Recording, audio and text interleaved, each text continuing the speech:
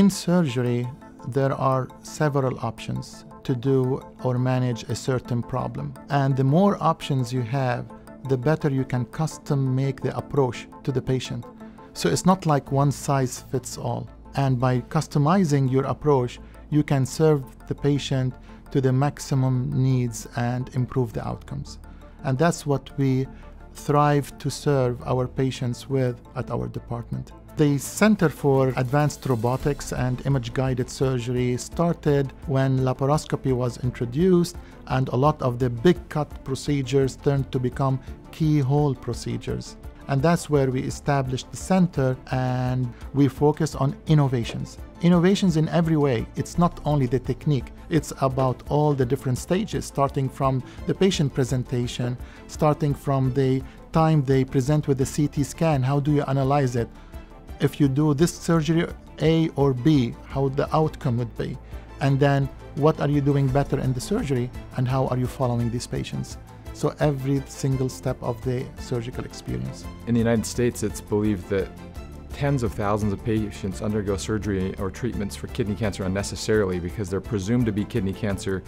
Upon removing the tumor, it's found out that it's a benign tumor that mimics, on imaging, a malignant tumor.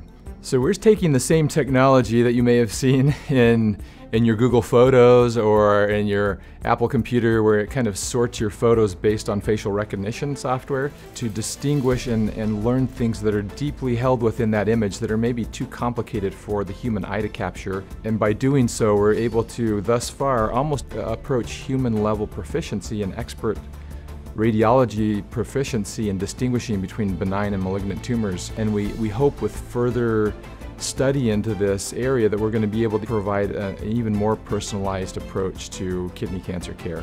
One of the really big questions in the field is when we see a patient with localized kidney cancer, should they have a partial nephrectomy, which is sort of the general preference, but some of them actually need to be treated more aggressively with a radical nephrectomy. And how do we sort through that and try to make sure that the patients are each being managed individually in an optimal manner? Essentially, we take the CAT scan, and it's a semi-automated software which just looks at the images and automatically measures the parenchymal volume in the contralateral kidney, and then the volume in the kidney that has the tumor. It automatically measures the total volume of parenchyma plus tumor, and then we change the settings slightly, and it measures the tumor.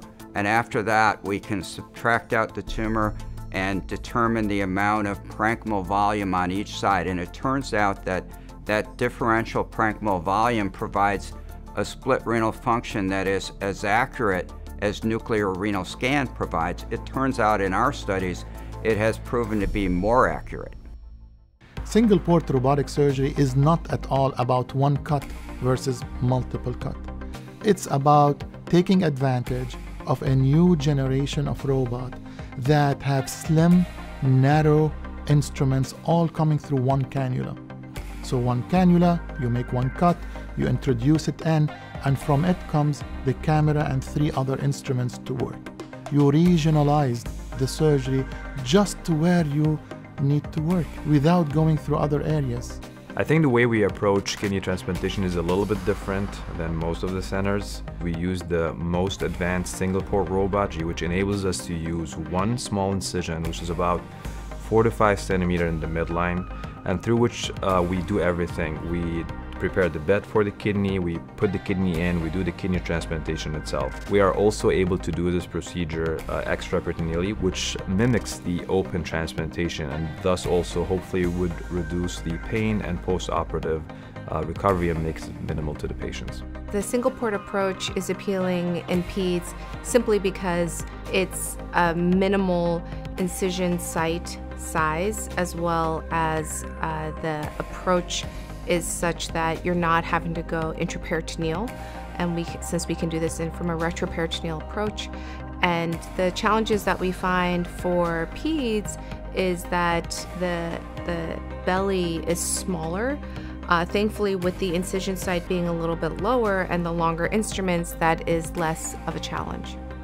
The key to see is you have to see yourself on the patient's shoes, right? And that's our philosophy, right? We want to deliver, yes, world-class, but we want to deliver what patients are sick for, right? When you are sick, when you are on the other side of that aisle, what do you want, right? What do you expect? So you want the best, right? Honest, the best outcome in whatever options that we can give to them to give them hope, right? To give them but peace. So we continue to strive to do better so that our patients can feel at peace that when they are with us, they will always know that they're in good hands. I think we are just at the very beginning of robotics, and what you see today is the tip of the iceberg. And next is going to be the smart AI application, moving the robot from an extension to my hands and eyes to become a partner in the surgery under the human control. Because no matter how good a robot would be, there is one distinction that can't bypass humans, and it's creativity. So that's why we're very excited about what the future is to bring for us as a Cleveland clinic. Focusing on innovation will definitely keep moving and evolving patient care into the future.